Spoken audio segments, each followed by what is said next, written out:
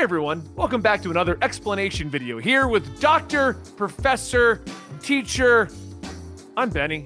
Anyway, today we're going to be looking at the Damian Wayne character. You see, I was getting a couple of comments a couple of weeks ago in which you guys were asking, Benny, I'm enjoying your explanation videos. Thank you, by the way. You guys are incredible. But would it be too hard for you to go ahead and explain the history of Damian Wayne? Let me know about Damian Wayne.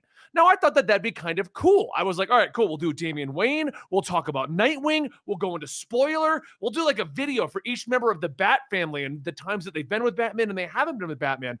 But you know what? I can wait on it. Nothing important's going to happen involving Damian Wayne that I need to rush this video out. Well, then this happened. Damian Wayne is my favorite Robin. He's a little assassin who Batman tries to get in line, and so this is the story of the two of them. All right, so let's get into the history of Damian and what the last 15, 18 years of Damian have been. And then I'll tell you why I think he could actually work in the James Gunn thing. Now, Damian was first introduced in 2006, created by Grant Morrison. The idea was, as you probably know, because this is his original origin, Talia found a way to get the DNA from Batman. That's the family-friendly way of stating how she got the DNA, because I don't want to get demonetized. So they made a baby, and that baby was Damian. Damian was then introduced to Batman around 2006. What we discovered was Talia's original plan was to implant Damian into the Bat family to basically disrupt the Bat family, which was a success. You probably know the origin story from the movie or something else, maybe even the origin story here on the channel. But what it boils down to is at the end of the whole thing, they were left ambiguous if it was really his son or not, or a plot from Talia. There was a massive explosion at the ending, and Talia went missing, dragging the barely alive corpse of her son away. Damian was discovered to be alive, but they had to implant a bunch of organs into him to help him survive and keep going, which is when we started to see the idea that maybe Talia's got a few more Damians up her sleeve, but we'll get back to that. Damian then periodically would pop up just to kind of be a nuisance to everyone, but his next major event was the resurrection of Ra's al Ghul. Ra's al Ghul didn't have access to the Lazarus pits anymore, an old plot point that no longer matters.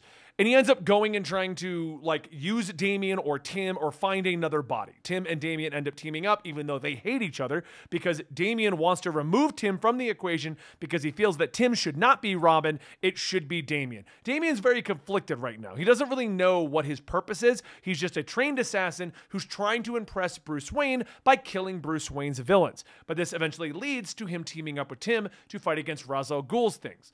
Batman comes back from wherever Batman is at the time and basically says, Raj, you come with me. We'll get you another way to be revived. You don't have to take the body of the kids. That resolves with everyone kind of being happy and, well, not happy. Batman and the crew end up saving Ra's. Talia takes Damian. They run off. But we discover that during all of this, Batman did do an official DNA test on Damian and confirmed that Damian is, in fact, his son. Now, Damian still isn't Robin at this time. He wants the Robin title from Tim, but he deems it a title that is only with Tim at this moment. This is still about 2006, 2007. During all of this, there's an event going on called Final Crisis. Final Crisis ends up ending with Batman's death. So Darkseid shoots him with Omega beams, but his body was swapped at the very last second with the body of a clone. So the clone's body has the Batman cowl. Everything else is scorched, and it's a skeleton. So Batman has died, and no one knows that it's a clone. The real Batman got thrown through time, and he's literally like doing a Doctor Who adventure where he's like a 1930s detective investigating his own parents' death, and he becomes a pirate. And I think at one point he's a caveman, but that might be a different story. But anyway, we're not here to talk about Batman and his timey-wimey, wobbly-tommy, whatever gookiness. We're here to talk about Damian. But during that period, who was Batman was thrown up in the air. So now right before the Battle for the Cowl event, Damian had been dropped with Alfred. And I don't remember reading the actual Damian going to Alfred moment. I remember Damian being in the Bat family at this point. I don't remember how the handoff happens. The wiki says that it was in Nightwing 153, where he was shown being left in Alfred's care. And I wasn't reading Nightwing at this time, so it makes sense why I missed it. But basically, Damian ended up being with Alfred, and he was being trained by Nightwing. That was where they were going to leave it at. Battle for the Cowl is the event of who is going to be Batman with Batman dead. And it was Jason Todd who, post-Red Hood, decided he would be Batman with guns. Nightwing, of course, said no to that. Tim said no to that. There was an argument over who the Batman would be. Damian ended up getting shot by Jason Todd. Dick Grayson ends up saving him. Dick Grayson ends up overall beating Jason Todd down on a train, and Jason runs off and becomes Wingman, another terrible alias, until they finally made him Red Hood again in 2011's New 52, but once again, not a Jason video. We'll do another one of those later. At this point, we then enter the era that a lot of people enjoy. Dick Grayson is officially Batman in Gotham City, and he's training Damian to be his sidekick. And the two brothers become like really close, really tight-knit. They fondly look back in the time of them being Batman and Robin. This goes on for quite a while until Bruce is eventually returned to life. This is after Bruce isn't around for Blackest Night. This is when Batman and Robin, so Dick Grayson and Damian, are fighting against a bunch of zombies that were brought back to life using the Black Lantern rings. Really awesome. One of my favorite arcs of all time that I read before becoming Comicstorian. But anyway, eventually Bruce comes back and he decides that Dick Grayson is a better Batman than him. And Damian does a better job learning to be not a psychopath by working with Dick Grayson. So he says, okay, you two are Batman and Robin of Gotham City. Batman then goes off to go build Batman Incorporated. It's a separate thing. He's doing his own thing, and he's building up basically an organization of Batman around the world. Dick Grayson and Damian are fine being the true Batman and Robin of Gotham City at this time, and that continues onward. There's a little bit of a moment in here where Dick Grayson decides that Damian needs friends, so he's going to go send him off to go do the Teen Titans. And so that's another little thing that happens in there. But what we've gotten to is Damian is finally becoming a member of the Bat family. He's accepted. People like him to an extent. He's not as pissy and angry as a little kid is. He's kind of mixing with the Bat family proper. And that's when issues started. And that's the problem with Damian Wayne. So New 52 came around in 2011. New 52 was touted as being the reboot of the entire DC universe. I've admitted multiple times that while I read a lot of comic books beforehand, New 52 is when I went all in and tried to read everything in DC, because it was a reboot. And while before that I was reading Green Lantern and Batman and a few books, I wasn't reading everything. It was very hard to keep up with, so I just didn't bother. But in New 52, I tried reading it all. New 52 kind of regressed Damian personality-wise in a few books. So instead of being the guy that now everyone accepted, they all liked around, he was now the one that they were all kind of like, oh, Damian's here. On top of that, we had a book going called Batman and Robin, which was the adventures of Batman and Damian. But while that was going on, we also had Batman New 52 by Scott Snyder. Batman New 52 by Scott Snyder mostly ignored everything else happening in the Batman mythos, which included Damian. The family would show up, but for the most part, they weren't really around. I mean, we had Court of the Owls, Night of the Owls, and then Death of the Family, which is when the Bat family showed up, and then we moved on. Damian's story was over in Batman and Robin and Batman Incorporated, and Grant Morrison decided to end his creation. So Talia this whole time had deemed Damian a failure. She had decided that Damian was being accepted by the Bat family. He had made too many friends. He was not killing his opponents anymore. He was finally not murdering everyone. So she decided she needed a new Damian, and she created the Heretic, which was another Damian clone. Big back and forth, Batman trying to save the day, Damian trying to save the day. They're all going up against Talia, big battles. It ends with Damian's death at the hands of the Heretic. And that was the end of Damian. Now, since this is comic books, and we need to, people can't stay dead for very long without a really good reason, Damian was almost immediately brought back to life. Well, not immediately. It did take some time, but basically Batman was distraught. Over in Batman New 52, they barely acted like Damian had died or even was a part of the family at any point. But in every other book, we had the Requiem, which was them dealing with the death of Damian. But Bruce never got over the death of his son and his failure by letting the Heretic kill Damian Wayne and Talia getting away with all of this. He never got over it. So Batman and Robin changed over to be like Batman and Zatanna, Batman and Frankenstein, and what it was boiling down to is Batman was looking for a way to revive his son. He was going on an insane tirade to try and revive Damian Wayne.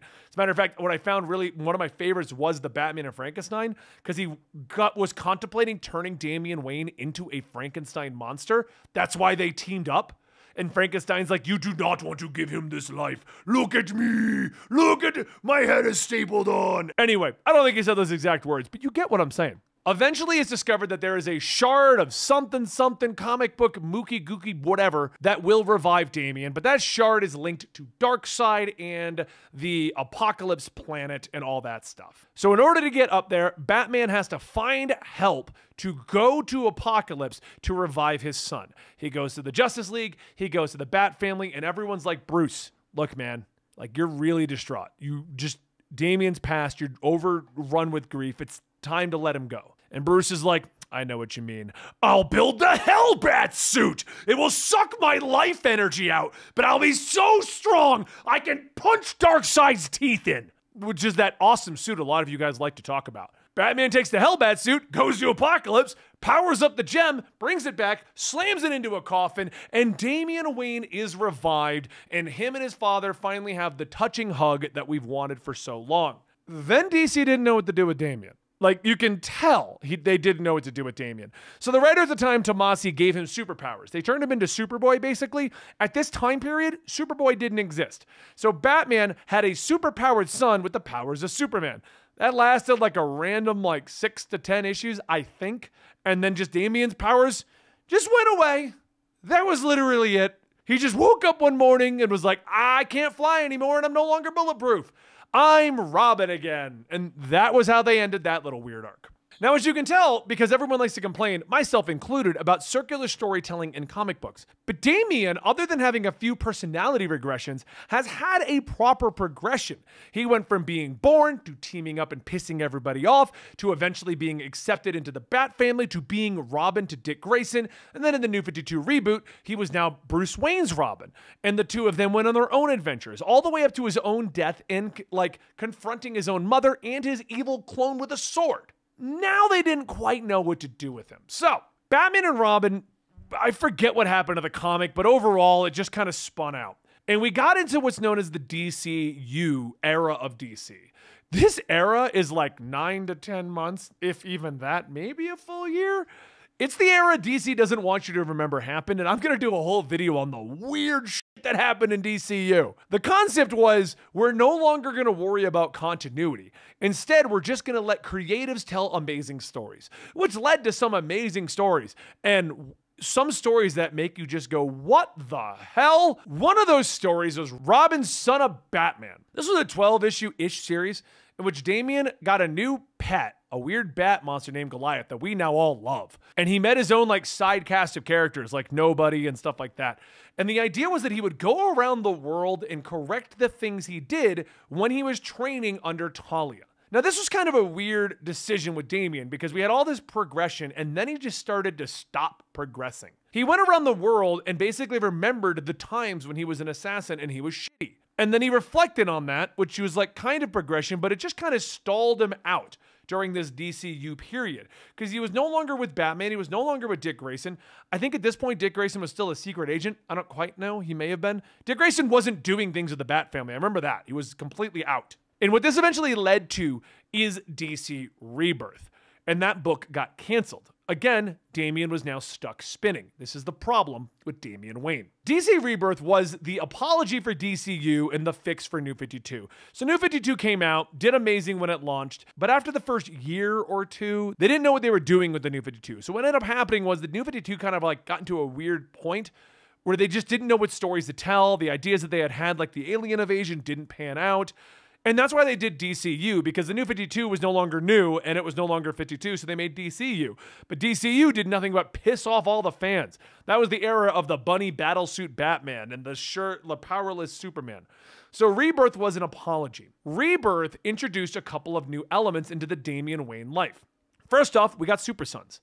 John Kent was officially introduced into the DC universe proper. He was now Superboy and the child of Superman. So of course we needed a Super Sons book in which Damian and John would team up. This was the most obvious progression for Damian. He was willing to work with John, begrudgingly at first, but then they became like super best friends. Literally, the Super Sons. But while that book was going on and he was getting progressed over there, we got the Teen Titans Rebirth, which introduced Damian. But here's the problem with that. This wasn't the Damian that was learning to be friends with people and learning to team up and learning what all of this meant. This Damian literally captured and beat up Starfire, Beast Boy, Raven, and Kid Flash to force them to join his team. What made this even more confusing is Starfire was also like 39 at this point or something crazy. She wasn't a teen, I can tell you that. Raven was ambiguous on her age. Was she 15? Was she 45? We'll never tell you. Beast Boy and Kid Flash were young, though. That made sense. But it was weird. It was just a weird setup. And to make it all not make any more sense, over here, Damian's working with John, but with the Teen Titans, he's just being a little, I can't swear in here, but you know where I'm getting at. He just wasn't, like the progressions were weird. He was being written differently by the two different writers. That didn't last very long. I think I got to like issue 20 or 25 over in the Teen Titans Rebirth stuff that was going on. And Super Sons ended up getting canceled way too early and then having like 80 different one-shots and stupid stuff, which is stupid hard to... You want to talk about me trying to... I didn't know the order for Super Sons. I had to go to a tweet and figure that one out because it goes from like Super Sons story, one-off, one-off, one-off, one-off, Super Sons story, one-off, one-off, one-off. It was just all over the place. Like, how do you even follow this? How do they expect you? How do you want us to follow this, DC?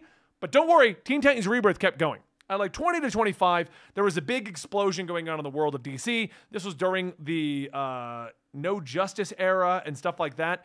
But what happened is the Teen Titans officially disbanded, okay? They weren't getting along that well anyway because, you know, Damian was in charge and he wasn't progressing, but they disbanded.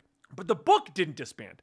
Instead, Damian randomly has a brand new team. We don't see him technically beat them up, but the way he treated them all, they were the new punching bags, basically. This team was Kid Flash stuck around, but now we had Red Arrow, Lobo's daughter Crush, and this weird genie Jin, who's awesome, and I really want them to bring back Jin. Oh, and Roundhouse, he was a fat kid that could just roll around and do things. He was cool, but definitely not what I was expecting. It was like, hey, everyone, he didn't do this, but I expected him to like stick his thumb in his mouth and just blow himself up. It was weird, but that was the team. He was like, Roundhouse was bouncy. He was like Bouncy Ball the Kid. Anyway, that team went for another 25 issues. But during this period of Damian's lifespan, we had a few other things going on. One of which was the death of Alfred.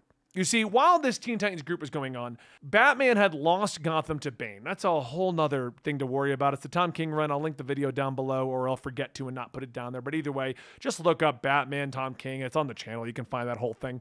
Anyway, Bane told the Bat family to not enter Gotham or he would make them pay. Damian decided, because he's so cocky, he's so full of himself, that he's going to break into Gotham and defeat Bane all by himself.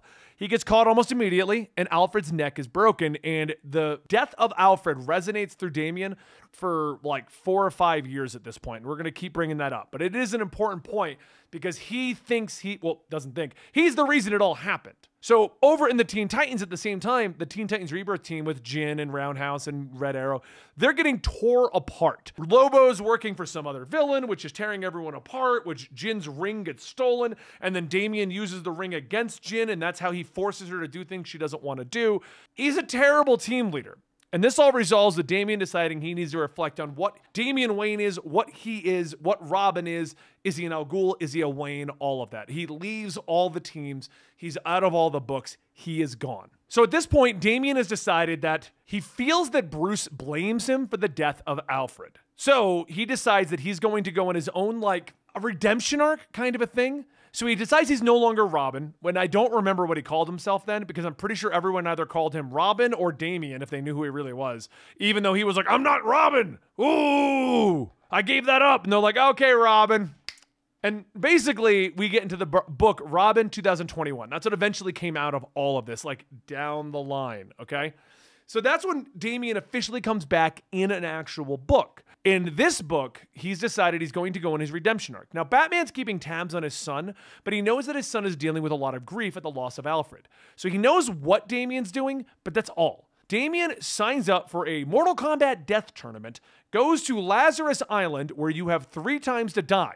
His heart gets removed twice. It gets removed once. He might just die the second time. Either way, out of his 3 lives, he loses 2. He then teams up with his own group of people, which is like Connor Hawk, Flatline, Red Arrow, I think was there. Doesn't matter. They go to this island. He ends up discovering his history with the Al Ghuls, and like he meets Ra's al Ghul's grandmother or mother. Either way, the plan is to have people die to revive the Lazarus demon. So Damian and his crew end up defeating the Lazarus demon. They seemingly have stopped the Lazarus pit and island and demon problems. Then we go to Shadow War. He shows up for Shadow War, where he still thinks Bruce Wayne hates him. Shadow War is where Batman and Robin fought against Deathstroke and the Al Ghuls. And that was when Batman finally admitted to Damian that he doesn't blame him for Alfred's death. And that was like the big moment of father and son coming back together. But Damian didn't come back as Robin yet. He still isn't technically, but he at least is using the name again. But anyway, Shadow War is that. We then get to Batman versus Robin. So after they finally make amends, Damian's back with the family. Everything's going good. He then shows up as an evil Damian. There's a villain known as Nezha. And Nezha has mind-controlled Damian into thinking that he is the superior Batman, and he needs to kill Bruce Wayne to take the title. So Batman versus Robin is the two of them going back and forth, and they're using like this Lazarus pit as like a hub. I think it's on the island. Doesn't matter because Batman versus Robin ends with Nezha's plan not coming to fruition, Damian getting his mind control out, and the Lazarus pit that they're at exploding as a volcano, which has now led us to Lazarus Planet, where Damian is seemingly kind of taking the Batman role because Batman is kind of indisposed right now. But he's not dead, but he's not alive.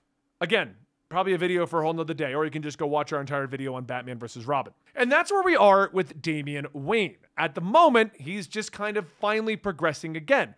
He's gone back to being Robin, but he's kind of taking over like as a more authoritative role. Ever since Joshua Williamson took over in 2021 on the Robin book, Damian's like stall in his progression stopped. Like he went from 2016, stalled out. I openly complained about it all the time. And then in 2021, we started progressing with his growth again. And it's been great. And it's been a lot of fun. And that is the history of Damian Wayne. Now, why I think he can work in the James Gunn thing. We're way far into this video. This is going to be our longest explanation video ever. I'm just now getting to the James Gunn thing, but I can keep this nice and quick. So going back to 1943. No, I'm joking. Batman has been having serials and movies this entire time. We only ever got Batman and Robin once in the 1950s and then again in the 90s, okay? And the issue is, it was always decided, how do we treat the Robin character? The moviegoers and the movie creators want to create Batman as this, like, stoic, brooding, I'm all by myself, but I eventually learned to trust people storyline. And every time we get a Batman movie, Batman The Dark Knight Rises, The Batman, the entire chain of 90s Batman movies, it's generally decided to pseudo-reboot Batman, and if you're going to reboot Batman, you're not going to have a Robin. So we've got a lot of Batman by himself movies, and then we have the weird era with Chris O'Donnell for 2 movies. The reason why Chris O'Donnell is so much older is it was decided that they can't have a young Robin, because if they have a young Robin, then it's Batman endangering a child, and they start having all those weird worries that they had back in the 60s about homosexuality between Batman and Robin. So it was decided in the movies to just make Chris O'Donnell like an older Robin, which when you actually start to think about it, it doesn't even take that long to think about it, is weird because it's like, yeah, Chris O'Donnell Robin, he's like 22 years old. And Batman's like, Alfred, we're adopting a grown man. This is going to become a kink in the 2020s, trust me. And if you don't believe me on that, watch the TLC show. Holy crap, that's weird. So anyway, what I'm getting at is we've got a lot of stories involved as Batman starting over. We've got a weird attempt at a Batman Dick Grayson kind of a thing. So if we're going to have Elseworlds going on with the DCU, which is going to be The Batman and The Batman Part 2, and what will most likely be The Batman Part 3, you want your other Batman, your DCU Batman, to stand out. So having a Batman and Robin be the story we go to right away, I love that idea. Now, why use Damian? In my opinion, Damian is probably the best version of Robin because Damian is Batman's true son. He's his true heir to the Bat. All the stories of who's Batman in the future is either Terry McGinnis or Damian Wayne. Some of you are going to be like, well, what about Dick Grayson? Honestly, I think Dick Grayson is amazing as Nightwing because he's what Batman should become. A Batman who's hopeful, who can save the city, who's willing to work with people. And so being Nightwing and not Batman, I think works better for him. Jason doesn't make sense as Batman because every time he becomes Batman, he brandishes guns. But Red Hood is an amazing side character that I'm a huge, huge fan of. I got the Red Hood bat symbol right here. Like, I love the Red Hood character, and I'd prefer him to be Red Hood instead of Robin. And Tim, DC doesn't know what it's doing with Tim, okay? We're in a weird situation where they don't know what they're doing. Tim was a part of the Teen Titans in the New 52, and then he became a member of Young Justice, and they gave him an all-poop brown suit, and they called him Drake, and that didn't stick. And then he disappeared again for like 5 years, and now he's back in his own comic that I don't even find interesting and I'm not even reading. He showed up in Chip Zdarsky's run. Thank you, Chip Zdarsky. Tim as Robin is cool, but He's better as a solo Robin, as a Red Robin. As a Robin who works with Batman alongside Batman, I like Damian Wayne. And what I also like about this is instead of us spending the next 20 years building up Dick Grayson as Robin, and then building up Jason Todd as Robin, and then building up Tim Drake as Robin, and then getting to Damian, we can go to Damian, and now we have Nightwing, Red Hood, and Red Robin. We can expand the Bat family in any direction because we are starting at one Robin who has stayed Robin and will keep being Robin. He won't age out of it or whatever. We'll just have him stay Robin and then maybe eventually becomes Batman in the DCU. But we already get Nightwing, Red Hood, and we already get Tim. Because as much as I would love to see a Robin movie where they each become their superheroes, we also have to keep in mind the amount of money that they're actually throwing at the DCU. And if the answer is, give me a Batman movie with Dick Grayson as Robin, and then give me a Batman movie with Jason Todd as Robin, and then give me a Batman movie with Tim Drake as Robin, or we get a Booster Gold show, we get a Superman Reborn show, we eventually get a Red Hood movie. We don't have to build up 5 years to that. I'm on board. So that's why I think Damian Wayne could actually work as the Robin of the DCU. And why I'm excited for what they're going to do, because we're going to get your true solo Batman detective stuff, and we're going to get a Batman and Robin. So I'm excited. But that's it. I hope this helps you guys understand who Robin is, Damian Wayne version, and what's going on. And let me know in the comments down below any other characters or teams you want me to do these long revamps on. The plan right now is to finally get to my manga versus comic books video. It's scripted out. I've got it scripted out. People are asking about it. I'm telling you right now, it's not what you guys think it is. I'm not going to go, I'm just going to go the pros and cons of both of them. Anyway, check out Comicstorian. It's officially released. Next week's video will be manga versus Western comics, unless James Gunn announces something else. Now, and on that note, I'll see you guys next week, hopefully, for whatever video this turns out to be. Thank you so much for your continued support. Like, subscribe, please.